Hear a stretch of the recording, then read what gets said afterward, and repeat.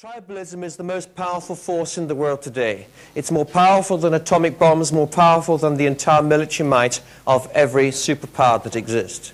Tribalism is about belonging.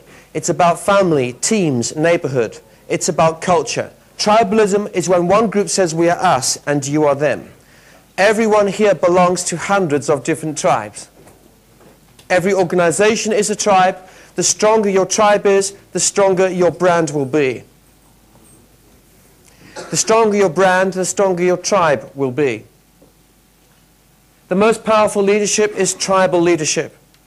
You can only lead a team of maybe 12 people at the most, and even Jesus found that hard. He lost one. But you can lead a tribe of millions. You can lead a tribe of 288,000 employees marching in step together with common values and vision. So tribalism is extremely important for the future, and it's connected with emotion. And you see it in the football pitch. As I say, you see it in brands, marketing, and affinity groups.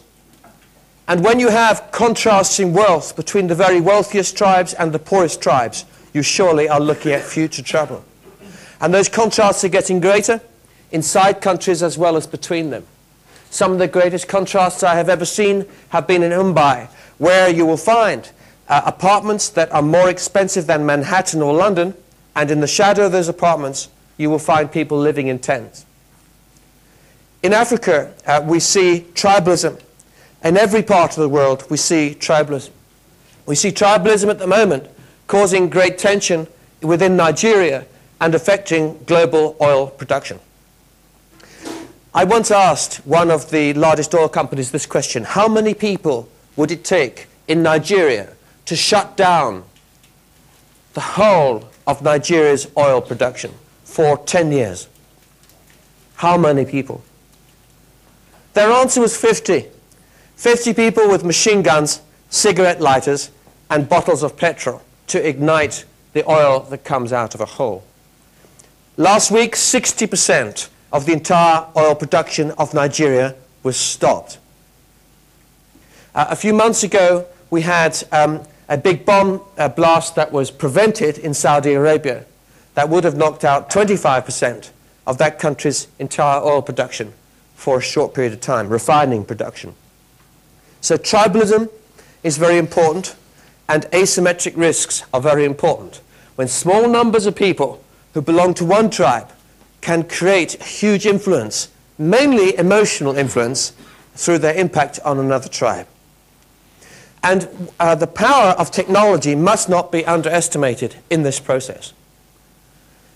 In some parts of the world, SMS is regularly turned off in some towns and cities when governments fear there's about to be an uprising. And I work a lot with telco companies, so they are very sensitive to this. It happens more often than you think. Because SMS, a single SMS message multiplied through 1 million phones in the course of 35 minutes could be enough to start a new tribal movement. We live in a tribal world where people communicate more and more within their own tribes virtually. YouTube is a wonderful example. Who here has watched a YouTube video in the last month? Who here has put up a YouTube video in the last year? Okay? So YouTube is the largest TV station in the world, and I've met the person who started it. He's still in a state of shock. He started at 25 years old with 2 computers. 2 years later, he was given a check by Google for $1.6 billion. Extraordinary. Why? Because he's become good at connecting tribes using video. Tribes are very important in marketing and advertising. Imagine that you are going to stay in the Hilton Hotel in London, and you type the name of the Hilton in because you don't know the website, and Google produces you. Number 1 listing is TripAdvisor, and the first 2 listings are the most beautiful hotel, the second is the most terrible one. On the right-hand side, by the way, TripAdvisor is so huge as a collection of comments by people who have been to the hotel that it knocks the Hilton website off altogether. So the only way Hilton can get your attention is by paying for an advertisement up here. So you have three choices, my friends, and I am going to benchmark your reactions against the global international executive community. I want to know this. Which button did you press on first? You want to know the truth about the Hilton. Do you go first to the official website? Some of you are laughing. Put your hands up if you will go first to the official website to discover the truth about the Hilton Hotel and everything you need to know. Put your hands up if you go first to the wonderful news about how fantastic it is because you want to encourage yourself before going. Put your hands up. Is there really nobody? Oh, one. Thank you very much. Good. Good. Thank you. Good. Good. Good. There is always one. Put your hands up if you go first to the story about the rats in the kitchen. My friends, I said if you remember nothing else, think about emotion. And what you've told me again is that you are very emotional people. And what you've told me, this is what you have told me,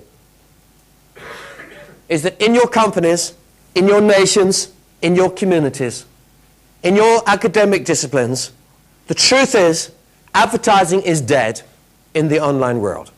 Let me say that again. You have shown me advertising is dead. Building brands is over. It is finished. Imagine that you are the marketing director of the Hilton and you have a budget of $500 million a year to spend on advertising. What happens is you put adverts on the TV, in the newspapers and everything. And what happens then? People like me start typing Hilton into Google. What a disaster. Because if every time someone types Hilton into Google, they hear stories about rats, it would be better to spend nothing on advertising at all. I'm sure you agree. And the fact is that you have told me that you have zero trust. We talked about trust earlier. You have zero trust in the Hilton. And probably if there was another outbreak, if there was an outbreak of bird flu or something like that, you would tell me you had zero trust in the government's health officer. You have zero trust in politicians. You don't trust anyone, is what you're telling me. Basically, when it comes to promoting things like that, the people you trust are people who've been there, done it, tasted it, or lived in that room, or ate in that kitchen, right? That's what you're telling me. By the way, who wrote this comment?